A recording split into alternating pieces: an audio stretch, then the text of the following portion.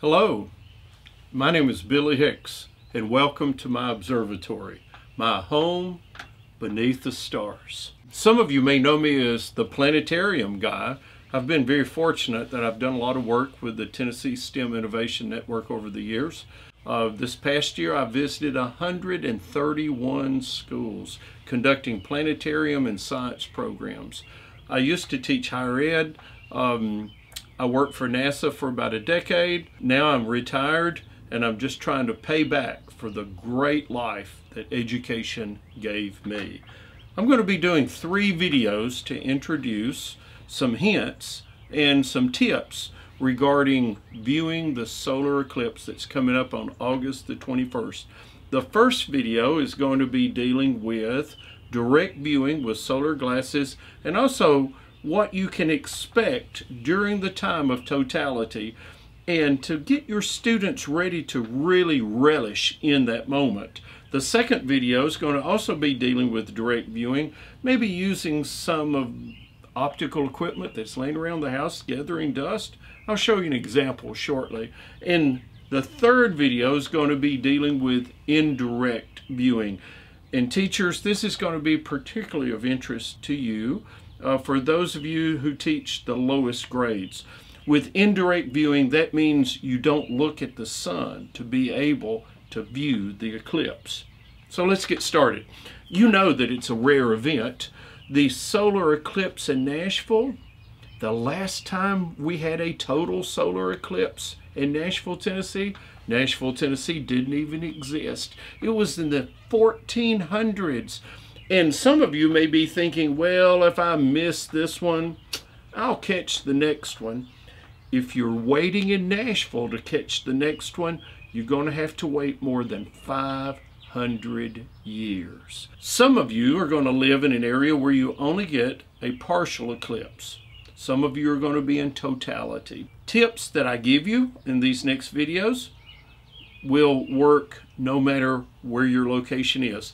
I will post a link to a map at the end of this video, and you'll be able to find out exactly if you're in totality or not, and if you are in totality, how long will totality last? That will be very important as a teacher to know.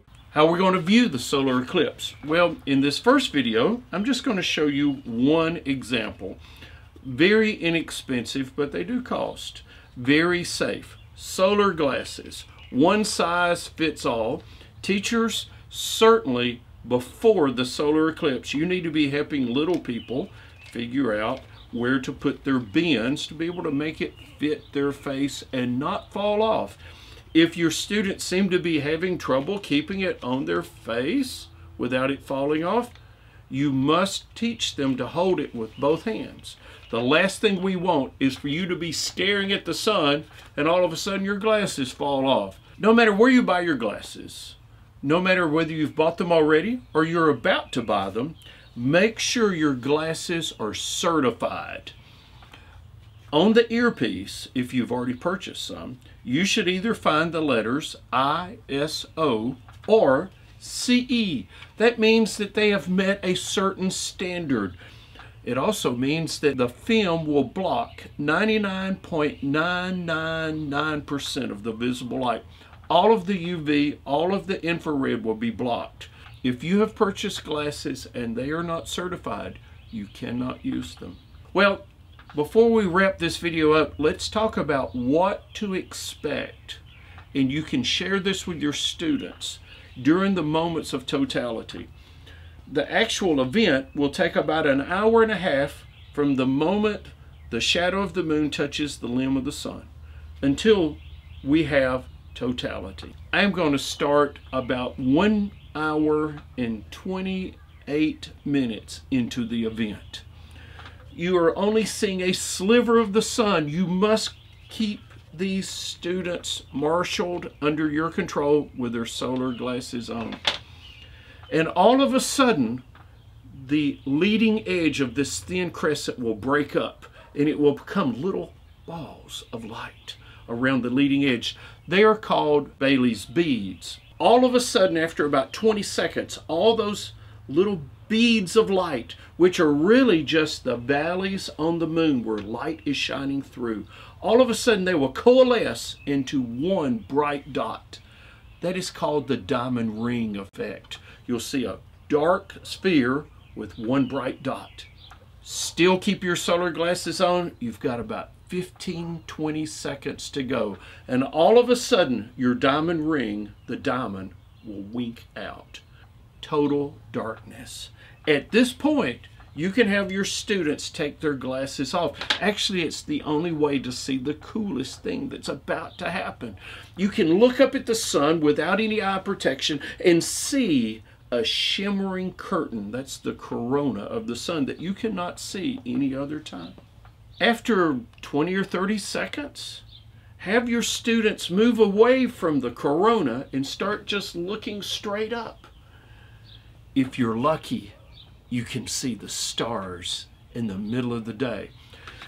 You'll be looking at winter constellations, and there'll be two really bright planets that you may be able to pick out. One, Venus, and one right above your head just about is Jupiter. So now you've got a way to see the solar eclipse, and better yet, you have a way of prepping your students beforehand of what to expect. We're going to go from a crescent to Bailey's beads to a diamond ring, then totality. Take the solar glasses off, but set a timer on your phone. Know how long totality is going to last. And it will happen in reverse order. All of a sudden you'll see a diamond ring, Bailey's beads, a thin crescent. That'll be the event of a lifetime. Hope you've learned something that you can use in your classroom, and wishing you the clearest of skies.